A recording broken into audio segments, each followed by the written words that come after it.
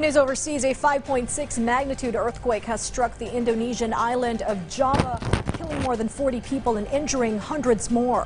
In the meantime, a gunman who opened fire at a gay club in Colorado and killed 5 people is now in police custody.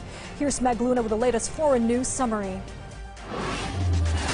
At least 46 people lost their lives when a 5.6 magnitude earthquake struck Indonesia's main island of Java on Monday. According to the U.S. Geological Survey, the epicenter of the quake was in Cianjur, a densely populated area and prone to landslides. The country's National Disaster Mitigation Agency said hundreds were injured while dozens of buildings sustained damage. Officials have warned of possible aftershocks and said the death toll could rise.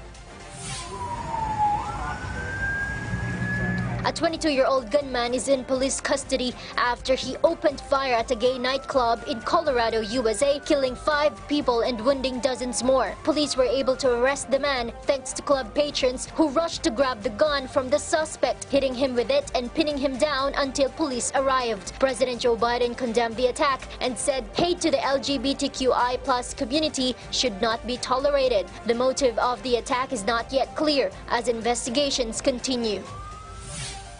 Twitter's new owner, Elon Musk, has restored former U.S. President Donald Trump's account. This after 51% of those responding to a poll voted in favor of his return. However, Trump seems not interested on a comeback since he already has his own social media site, Truth Social. Meg Luna for The Nation.